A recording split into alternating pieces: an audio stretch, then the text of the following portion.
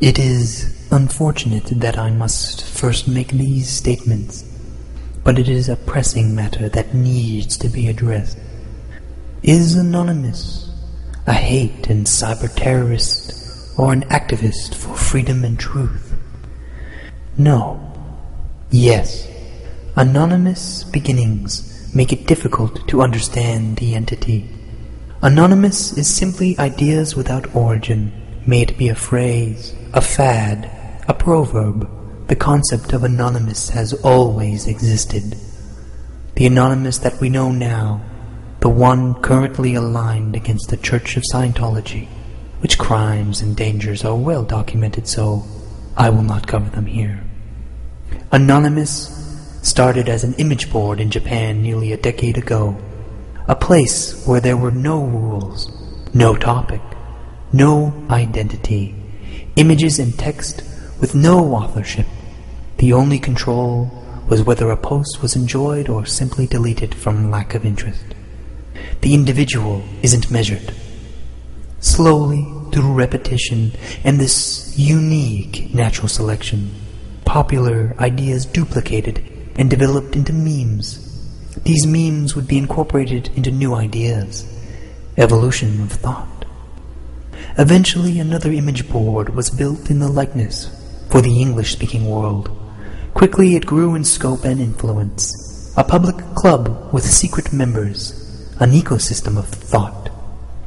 The diversity of Anonymous is as vast as the human condition, thus as the way of the universe, the good with the bad, the left with the right.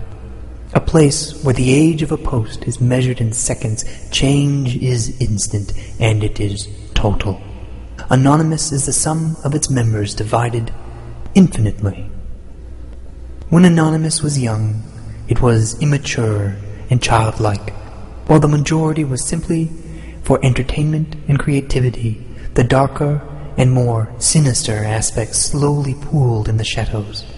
Soon this poison spread, and Anonymous found itself with a choice. Either continue to let the natural chaos, or to go against the very purpose of Anonymous.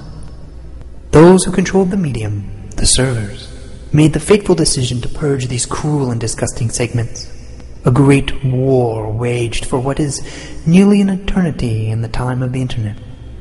This underbelly broke off and formed their own image boards, where they could do as they wished outside the original. The majority of these splinters were of that same dark and perverse world. Over time, these niches died or consolidated. They are the ones who have done such harm. They are racist because it is offensive. They are sexually perverse because it is outlawed. They are cruel because they can. Yet we cannot disown these aspects of Anonymous as much as we can disown the human race. They are nearly everything the majority stand against and can only survive in isolation. Except they are the ones who dare. They are the ones who dare to stand against the racist radio.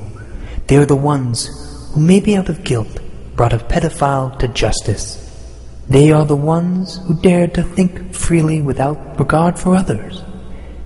And they may have started the meme that has grown so large. For all their crimes, they may have just started this whole thing. But with Anonymous, there is no authorship. Their claim is no more valid than the individual's claim to existence. They are simply a spark, but not the fire. Now, the sum of Anonymous has changed even more.